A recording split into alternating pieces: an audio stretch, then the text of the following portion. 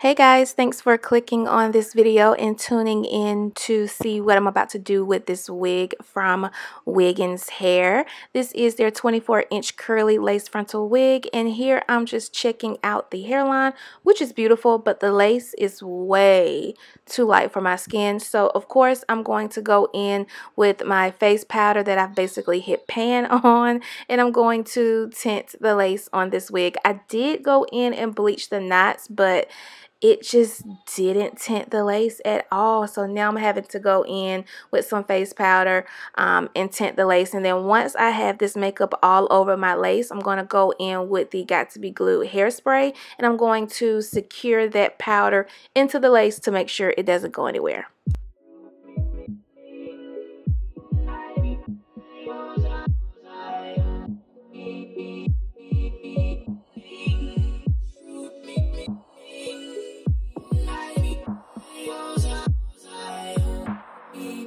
And with today's wig, I am going to do a curve C part, or at least I'm going to try to attempt a curve part. Now, as you can see, adding a little bit of makeup to the lace definitely adds more color and allows the lace to blend more in with your skin if your lace is a little bit on the light side, even after bleaching. Now, you can buy like lace tinting product, but I don't like to use it because it's just really too messy, but maybe I just don't really know how to properly use it. Who knows? But I'm going to use what normally works for me.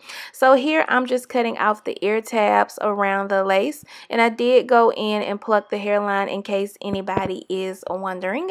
This wig did come with a pre-plucked hairline, however it was still way too thick for my liking. So I'm going to continue to try to get this curved C part because honey, it ain't working right now. And then of course I'm going to go in with some wax stick with a wax stick and smooth out the hair as smooth as possible, and I'll be back.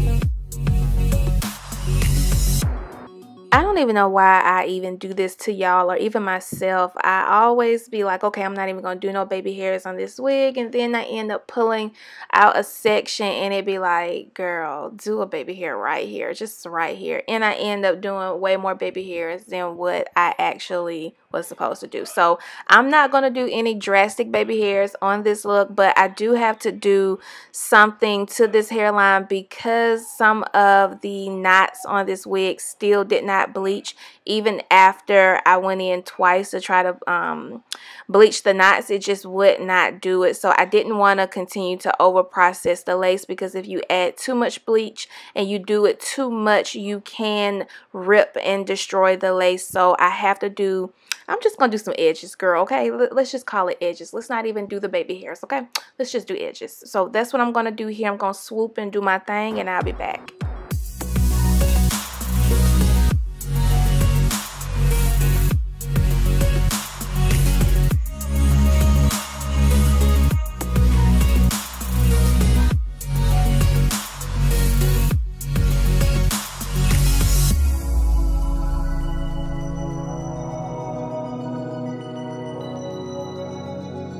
Okay, so I was true to my word. Like I said, I wasn't going to do any drastic baby hairs. I was just going to create, you know, some edges for the wig to make it look a little bit more natural.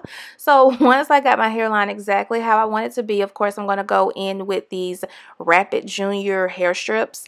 Basically, this helps mold your hairline. It also helps with making sure the wig stays down while you are styling the wig. Now, I do prefer to go on top of that piece of fabric, or whatever you want to call it. I don't know what it's called, girl, whatever. I'll go on top with a headscarf and I tie that down, especially if you're going to be wetting your hair. I think this is very important because you don't want the water to get on the lace, which then is going to pretty much mess up your hard work. And if you're anything like me when it comes to baby hairs, girl, it takes me a couple of tries to get it exactly how I want it to be. So I don't want to mess that up.